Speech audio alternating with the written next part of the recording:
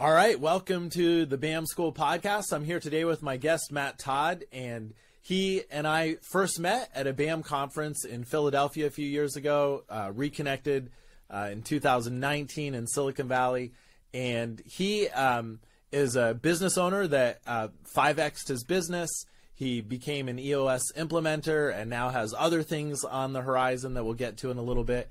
But Matt, thanks so much for being my guest today, and go ahead and give us a 1 to 2 minute update on how you got to where you are now, your journey.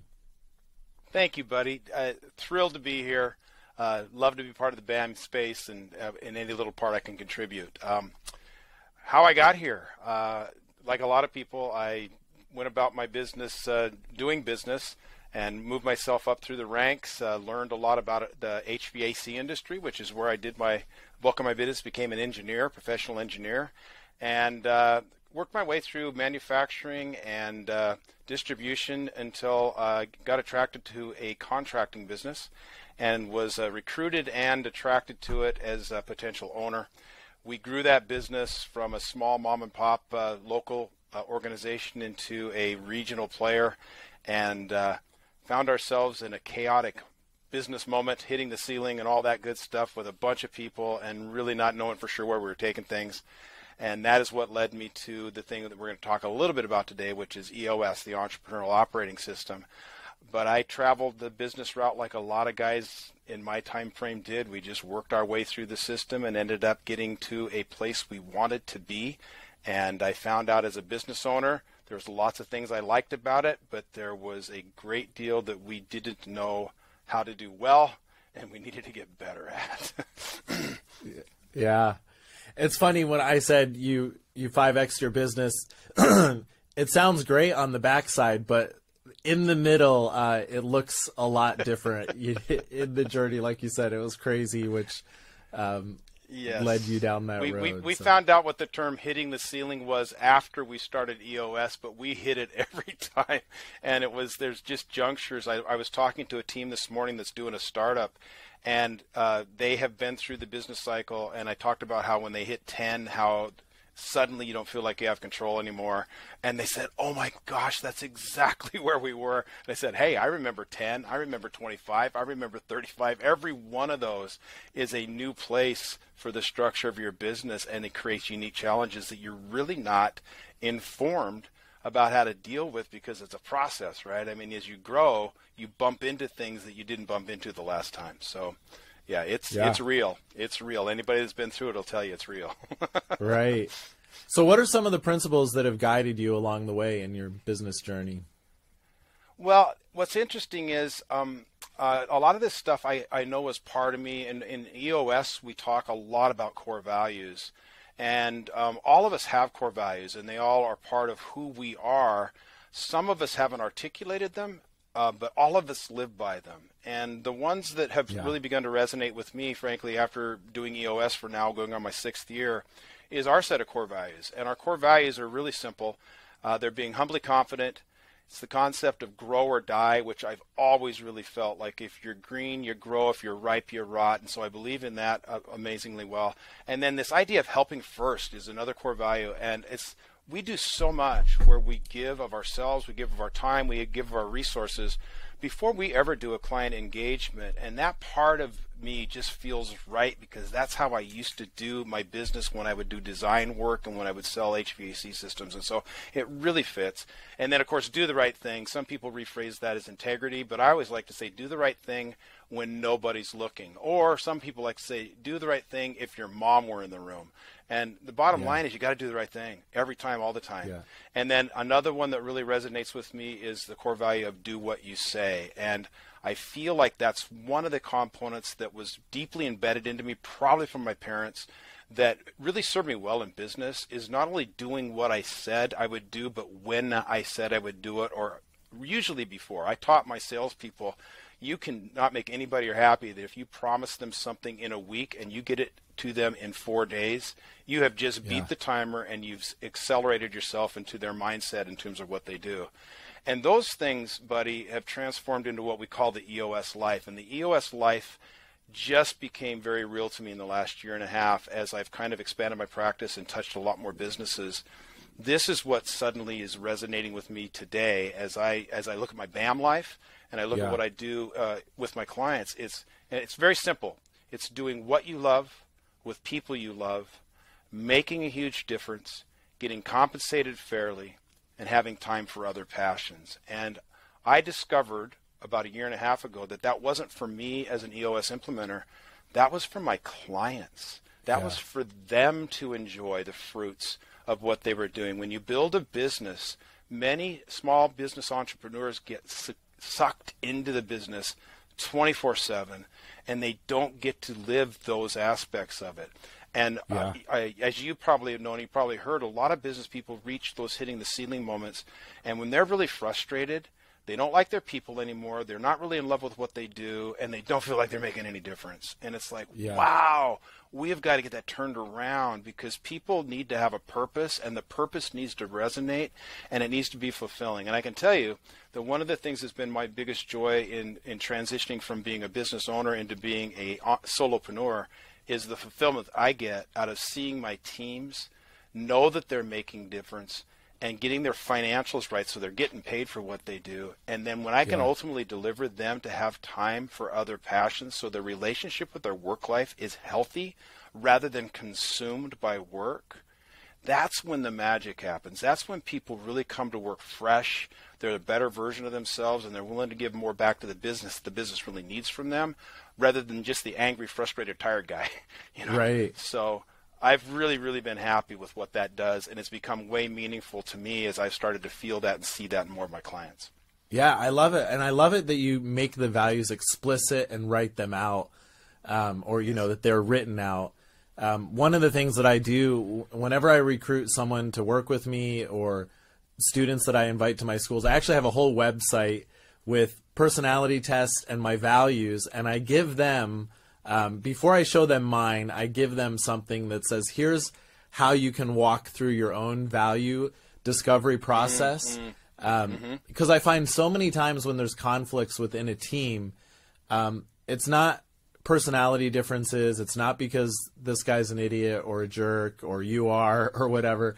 I mean, those things happen sometimes, but most of the time it's a value conflict. And, it is. And someone can say, well, I value integrity, and that means I show up to a meeting 2 minutes early. And someone else goes, I value integrity, and that means I stopped and helped someone on the way because they needed something, so I'm sorry I'm 2 minutes late. And it's like, when you start to talk in terms of values, and like your team has those written out and explicit for them, it's just huge. So I'll actually post that in the show notes, your values and my little process for helping people discover those. So cool. Yeah, well, the core values are a cornerstone of what we do with every team in EOS, and you're absolutely right. There's an axiom out there that says you'll spend 80% of your management time and energy working with people that do not align with your core values. And so part of what we do for our teams is getting the people on the team that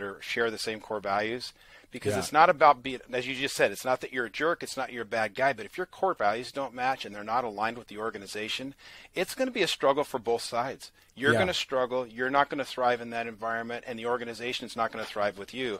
And so we really like to kind of change the frame of reference rather than getting rid of people. It's like, we need to get the right people here that want to work together and be together, and that other person can find a place that probably is appropriate for them to operate in. It's just not here. Right.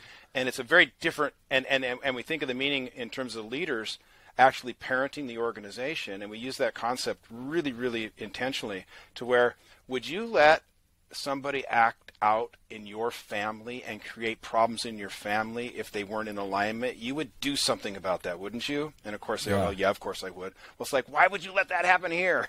Right? You're letting it happen right here within your own walls, so yeah, that's great. Good stuff. So is there a verse that kind of motivates you, inspires you, gets you up in the morning, or guides you as you go along the day? Yes, I have two of them actually. The first one is James 3:1, And James 3:1 is my rallying cry because it was actually a conviction for me, and it's what drew me into seminary, because I'd been teaching in my church for years and years and years and years. It was just something I really loved to do.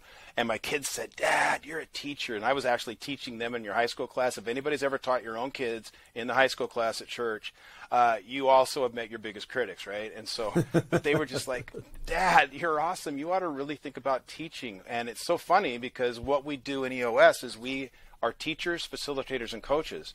And so at least the teaching part, I never saw myself as a teacher.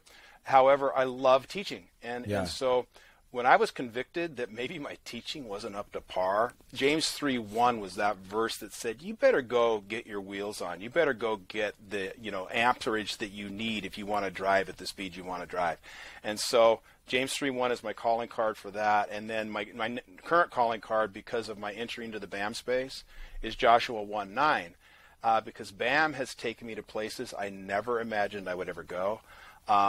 Cultures and contexts I don't understand well. And that lack of familiarity requires a little bit of boldness. There's been many a time I boarded a flight and Satan is in my ear saying, you're not going to succeed, you're going to fail, they're not going to accept you there.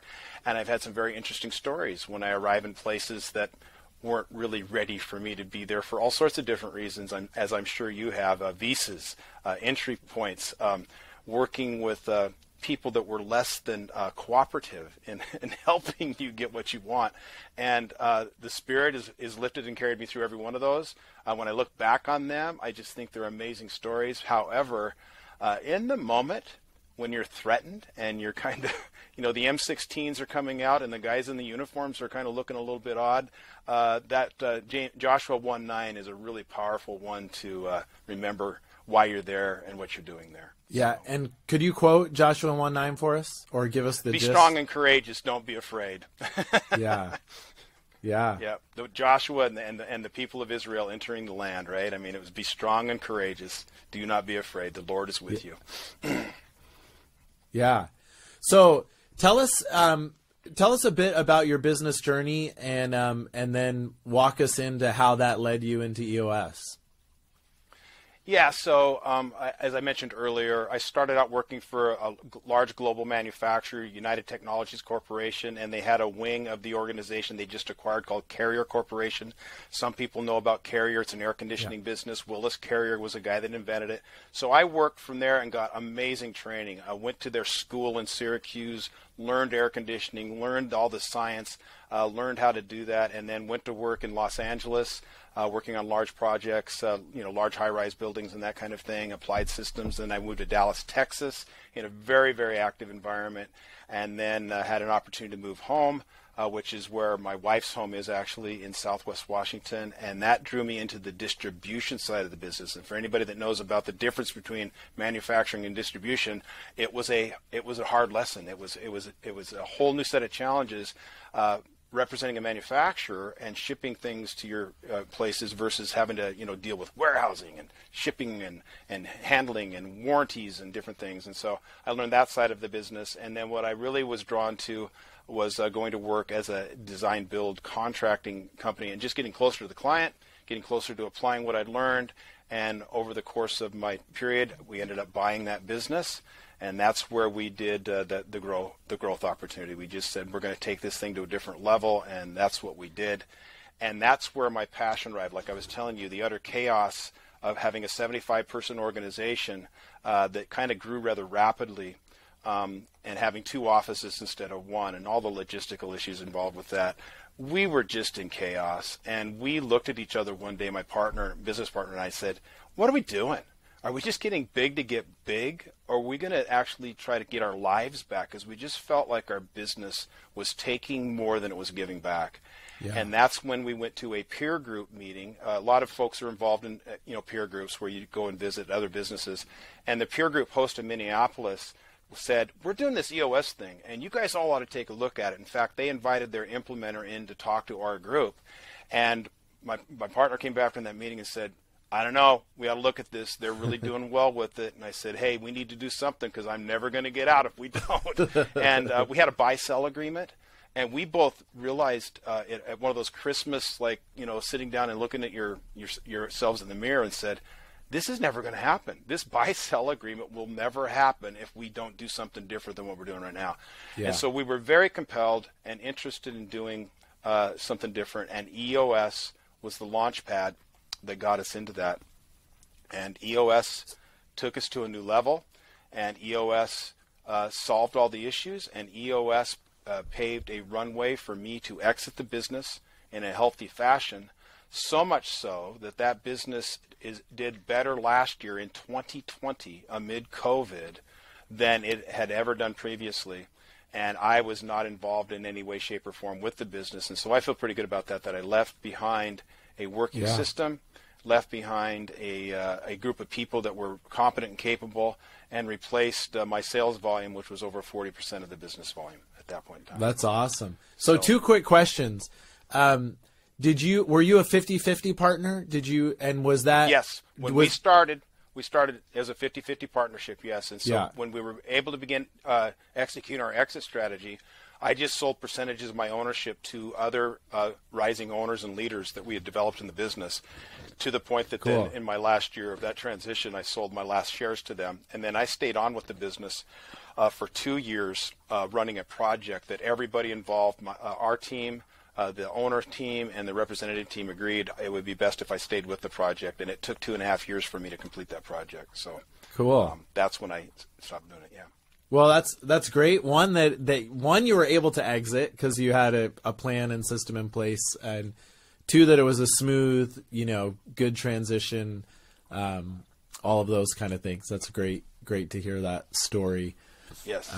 Cool. So dive in a little bit about then as you jumped over to being an EOS implementer, what that journey's been like, and all of those. Absolutely. things. Yeah.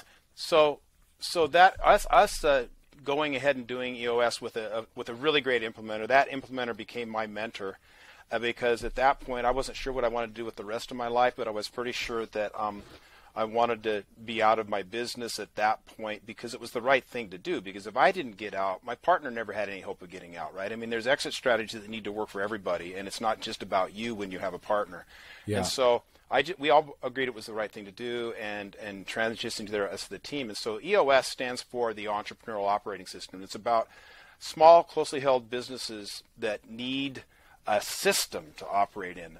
What I like to say is the system we operated in before we did EOS was the Matt, Allen, and Dave system, because it was just us figuring stuff out, right? And every business has a system, whether it's clearly identified or not. EOS is simply a really well-constructed, simple structure. And I even like to call it an ecosystem. It's an ecosystem to operate your business in, where communication is elevated, actual accountability is increased, and people know what's going on. And we say it a very simple way, buddy. We call it, you know where you're going, you know how you're going to get there, and you know who you're going to do it with. And answering those 3 questions well for not just the leadership, but for the entire organization is critically important because it gives us 3 things that we call vision, traction, and health. And by the vision part, we not only know those things, but we know well and have a shared experience in what we're going to do and getting to where we want to go with each other. Traction is that concept of being disciplined and accountable while you execute on that vision that you've all agreed on makes sense.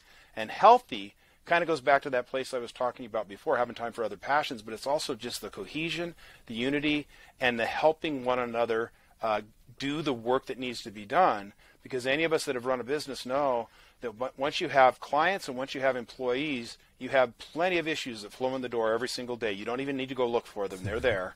And you have to get those under control, because the degree that you're able to manage and compellingly solve your issues is the degree and the acceleration pace that you can take your business.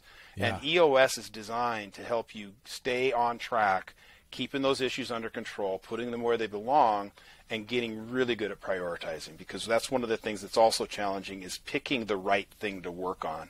And so it really tries to develop that skill set in your leadership team, so then you can reflect that to the rest of the organization.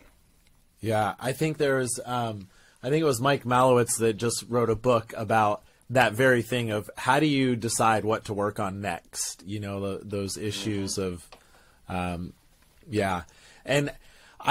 I was introduced, I think, to systems maybe like in 2000, way back with the E-Myth And Yep. I used to Michael use Gerber's work is awesome. Yeah, I used to use systems way back in my youth ministry days when I was working with junior hires and high schoolers. And I would have like, this is how you lead a small group, and here's worship setup and tear down. And we went home for a year in Japan after 6 years. And when I came back, I'm like, I don't need the systems as much anymore. I don't need these documents. Everyone kind of we all know how this operates. And after like a year, I was like, that was stupid. Like it seemed like it was just going so smooth. We didn't need the documents and stuff anymore. We could just kind of do it. And then I was like, okay, we need to pull this back out, because things like running our cafe, it was like there was a checklist still to do it, or and it was like, even a ministry runs way better with systems and checklists, and it's kind of crazy. But in a business, like, forget it. It's like two different businesses if you have systems in place. Totally. And if you don't. So what are some of the ways that you've seen, that as you've been an EOS implementer, how has it changed your business owners' lives, or the employees' lives, or the business? Tell me about some of the results of it. Sure. And so kind of tying back to what we talked about earlier is me gaining some passion for wanting to get them, my clients, the EOS life, those same principles. I think it's best to kind of hear it in their own words. And so I ask my clients regularly how I'm doing, what I can do better, how I can give them more value. And here's what a couple of them said. You have helped build trust with our new leadership team. You have helped us get aligned, which I just spoke about how important that is. You just spoke about how important that is. Like, we make too many assumptions every day, especially when we're familiar with what we do. And those of us that have experience tend to forget that we understand it well, but anybody that's new to it doesn't understand it at all. Yeah. And we just expect them to pick it up, and that's not real, and it's not fair. Yeah. Another client said, EOS has given our company a platform to address issues in a straightforward and collective way. You have been great in helping us set the system up and integrate it. Our company is stronger and more engaged than at any other time in the last 23 years. Wow. So that one resonates. That one's huge. That's what happened to us. We were a business that had been around since 1947, buddy. And there were a lot of things that were done okay, but there weren't that many things that were done extraordinary. And by us getting EOS under our belt, we were not only able to capitalize on the things that we did really well, we were able to fix the stuff that we weren't that good at. Yeah. And then here's another client that said, oh, wow, where do I start? We have a vision. We have goals. We are continuing to grow every day. It's nice to be created and a leadership team versus the weight on our owners' shoulders alone. Yes, tremendous value. We now have accountability, it says with an exclamation point. So those are people that got value. And then I have a couple other people here that just this is what resonated with them, especially in this past year. 2020 for all of us was an interesting year, to say the least.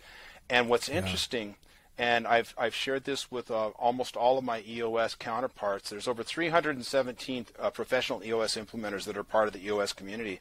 And we meet every quarterly. We do exactly what we tell our clients to do. And at the most recent annual meeting, one of the things that was really interesting is over 95%, in fact, I think it was 96.7 or some number like that, of the clients within the EOS community that were served by EOS professional implementers actually grew their businesses either by dollar volume or by gross margin improvements in 2020. Now, if you don't think that's impressive, you just think about the nature of what happened to everybody this last year. And so this is what a couple of my people said.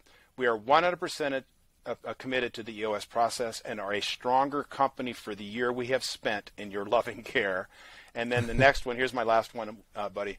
Your help has improved us the way we now run our business. These practices also apply in our personal lives. I believe we now have more respect for the people we work with, as well as gaining their respect. Everyone here now knows that they have a voice that will be heard and that the managers are listening. We now know the importance of being accountable to one another. So I just wanted to share a few of those tidbits. I have a whole page of them, but those are the ones that were most salient in terms of the question of what this last year, what is the businesses and they've gained from doing EOS. So that kind of gives you some insight into how they feel about it. Yeah, I was doing some research when COVID first hit, specifically for construction companies and engineering firms. In the downturn in 2008, 2009, 2010, and on the Inc. 5000, I think 2/3 of those companies dropped off the Inc. 5000 list or went out of business. But all the ones that stayed, they ended up growing in size. Like they picked up the other business. They, they had the systems in place. They had the marketing. They had whatever. They helped them to get through it. And so for them, it actually turned into a good thing. And, these kind of times, if you have a business that's set up for it, you're going to be stronger on the backside.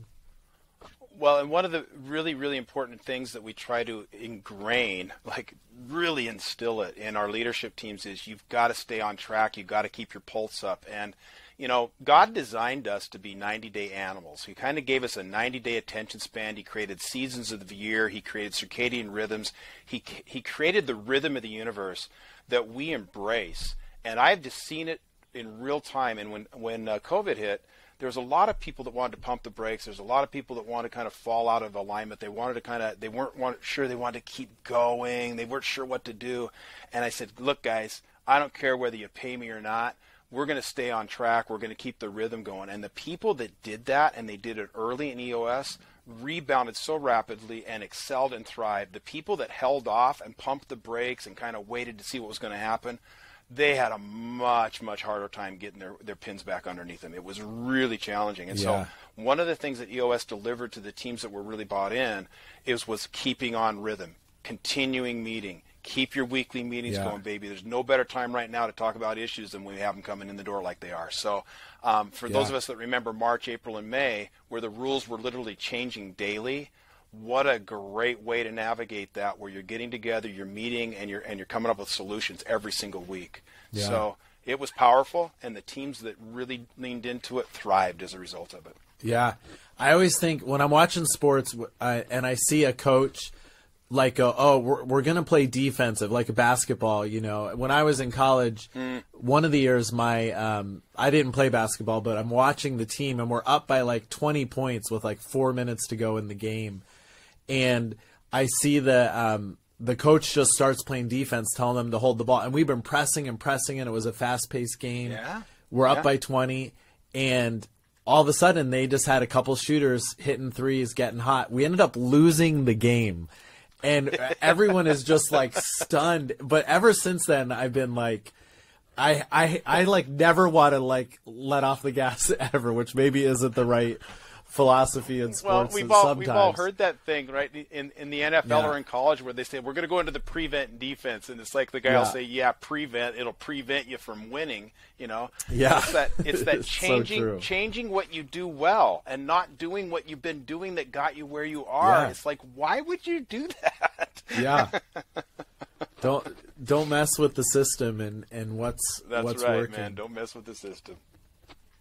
So when a business starts to implement EOS, how soon would you say they start to see changes? Whether it's, I think, and what order? Like, do you feel like they get peace in their life and then profits come up, or when do you see the change? And what is it? Is there a typical result for a company? What are you seeing?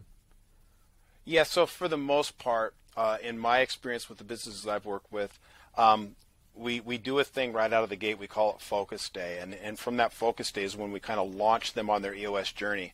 And we generally try to come back 30 to 40 days later and gather that up and review it and assess it. And in between, we've talked to them a couple of times and we're kind of coaching them. However, when we come back to that second meeting, a lot of teams are still kind of in disarray because a lot of what we just taught them is new. We're trying to reconfigure their business. We're trying to get it aligned. We're trying to build a new accountability chart. It's by the third meeting, they all come into that meeting kind of going, you know what? I can tell you something's already better because we've been talking more and we've been getting together and meeting more, and we're actually doing something about it. Because a lot of people meet, but they don't do anything with it, right? There's tons of meetings that nobody should ever even have. One of the things we try to do early is get them using our regularly scheduled meeting on a weekly basis to actually accomplish something, and get them to see meetings as a different thing with a different purpose, and kind of holding them in a different place. So Gino Wickman, the author of Traction, likes to say traction first, vision second. So we literally put them out there on the road in their car, wobbly wheels or not, and get them driving. So when they come back for that second meeting, they have all sorts of really, really good questions that are important to them that we start solving with them. So by the third meeting, when we cast the vision for the business and we kind of set the plan for the coming year, they're already getting benefit, and most of them are very enthused, so that when they come back for the first quarter, by and large, most teams are beginning to see results. And so depending upon where in their fiscal year and where in their calendar year we start the process, I can say without question that within the first year, all the teams that I've continued to work with, all of them have gotten something out of it, and they've seen the results. Some of them see it as early as the first quarter. Cool. Yeah, that's neat. Yeah, because it's like often people will say, whether it's counseling or whatever in life, often things get worse before they get better. Right. I don't know that things necessarily get worse, but it's a change, and people don't like change at first, right, even if it's gonna make things. And so we accelerate that learning better. process, because adult learning, as you know, is very different than what we do as adolescents and children. And so adult learning, we accelerate that front end, and we fail fast and we fail furiously, so that people are really interested and engaged to do something about it. It's an elegant design. The process really works. I humble myself to it all the time, and seeing people go through that and then come into that quarterly pulsing, that 90-day pulsing, where they really start feeling like they're getting some traction, they're getting some control on what they didn't have control of before. If you get them to even see the light, then they're interested in doing more with it, right? And so I think it's a powerful way of showing them, so even though they're failing furiously, the pace at which you do it keeps them really rolling, keeps them going. Yeah. So I know you've worked with one of our friends in common, Ryan Crozier, in Romania. We have a friend, Matt, who works in South Asia that you've worked with. How many clients are you working with right now? So how many businesses do you help in, at any one given time? So I consider both Ryan and Matt BAM. They're my BAM space. Yeah. And what I like to tell all of my EOS clients, the ones that actually pay me for what I do, I say, look, I need to do enough of this EOS work that you can feed my BAM habit, because BAM has become my passion. It's become my place that I like to go. And so my clients, about a little over half of my clients are believers. Most of them we pray before we meet together in our sessions, and they pray for their weekly meetings. And so I'm getting a massive fulfillment factor out of working with those people, because I get an A+ for my EOS life stuff. Yeah. Because these guys help turn the dial on that, and they really set me up to chase this passion that I was introduced by my son.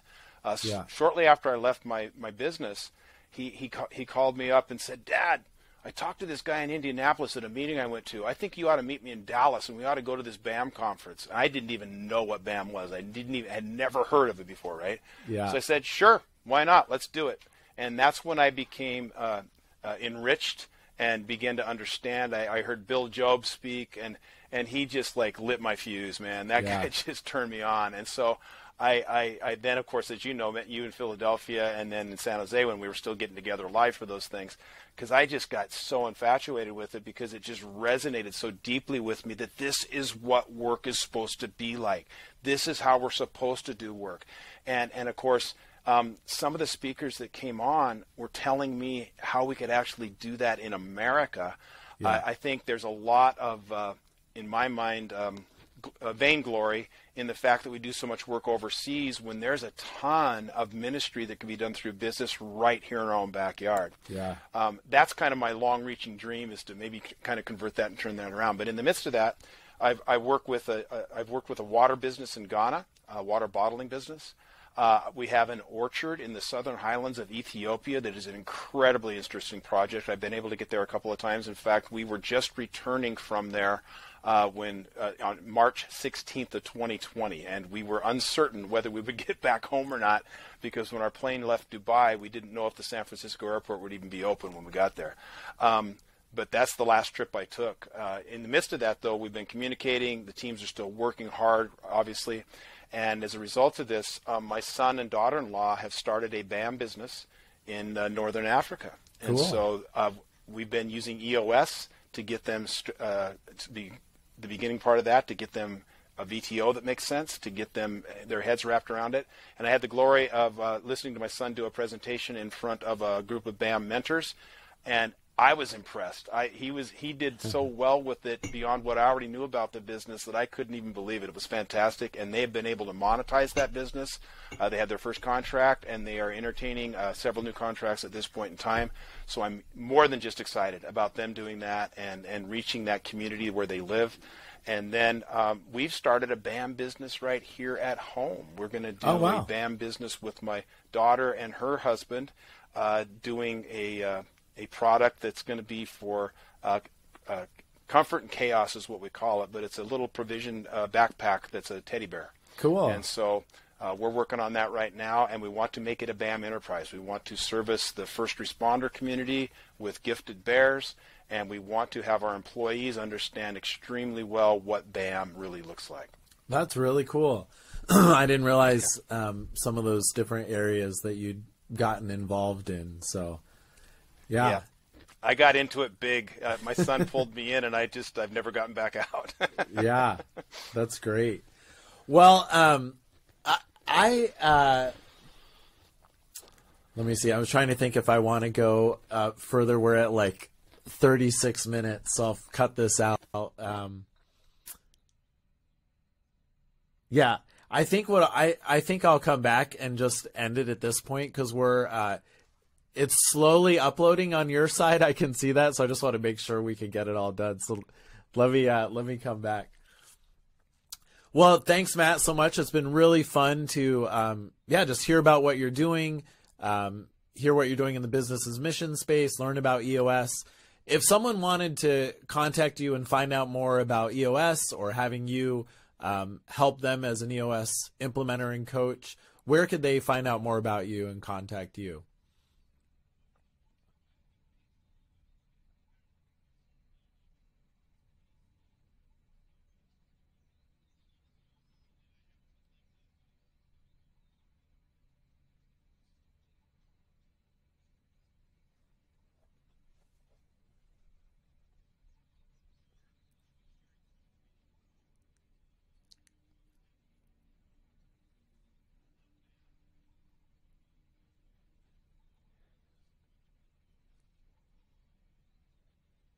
Yeah. Yeah. Great. Well, I will link to both of those in the show notes. And thanks so much for being a guest.